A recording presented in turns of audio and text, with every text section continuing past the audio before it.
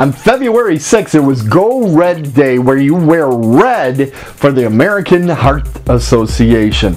And I challenged my Facebook followers to post 20 photos of themselves wearing red.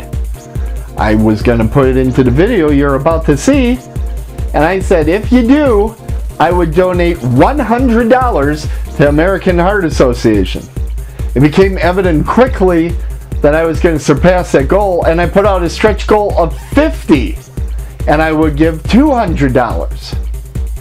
We ended up with over 75 photos, which you're about to see in the following video. And I want to thank each and every one of you that sent one. And the American Heart Association got a $200 donation from me and the PageantCast. Thank you all for your participation, and go red for women!